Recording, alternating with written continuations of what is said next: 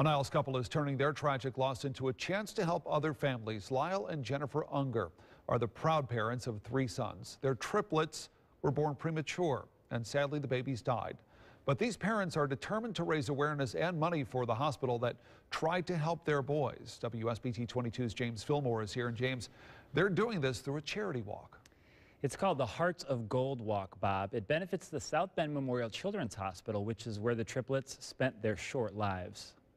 On December 9th, 2014, Lyle III, Liam, and Kenneth were born at just 23 weeks. Each of them only weighed 1 pound and a couple ounces. Every single nurse, every single doctor who, touched our boys and helped them, they were just amazing. The hospital staff did everything they could for the babies, but after just 3 days, Kenneth passed away. Jennifer Unger says it was devastating, but they wanted to stay focused on the other 2. Then Liam passed away, and we're like, okay, we're planning funerals, but we're still trying to be there for baby Lyle. And then baby Lyle passed away, and it was just kind of a, what do we do? We don't know what to do. And, those are our boys, those are our babies. They're still supposed to be with us. Jennifer says some days are better than others, but to get through it, they decided they wanted to do something to give back. The Ungers organized a team called Triplet Ruckus to take part in the Hearts of Gold Walk. The goal is for their team to raise $1,000, which will be donated to the South Bend Memorial Children's Hospital. They did amazing things for our boys, and without them, we wouldn't have had those 3 days, those 6 days, and those 11 days. Jennifer got a tattoo with the names of her babies. Her husband, Lyle Jr., says taking part in the walk is also a way for them to honor and remember their sons. They're not going to be here for a first birthday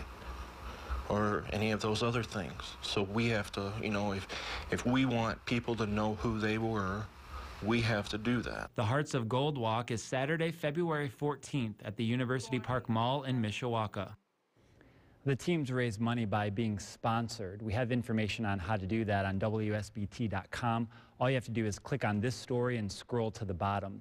On Tuesday, Wings Etc. in Niles is donating 10% of check totals to Team Triplet Ruckus, but you have to have a special coupon. We'll also explain how to get one of those on our website. In the studio, James Fillmore, WSBT 22 News.